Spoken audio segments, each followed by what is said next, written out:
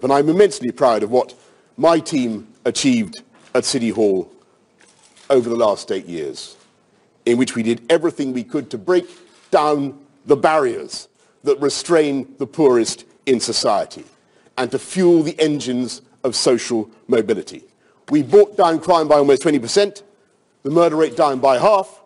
bus crime down by 50%, obviously crime committed on buses rather than crime committed by buses, which, as I never tire of telling you, has been more or less wholly eradicated. We cut deaths by fire by 50% and brought down road traffic accidents to the lowest ever level. And when you think how crime and fire and RTAs disproportionately fall on the poorest sectors of our society, I think you can see those reductions as a victory for social justice. But I must tell you, my friends, you who have waited faithfully for the punchline of this speech, that having consulted colleagues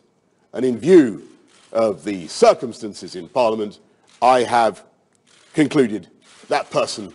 cannot be me.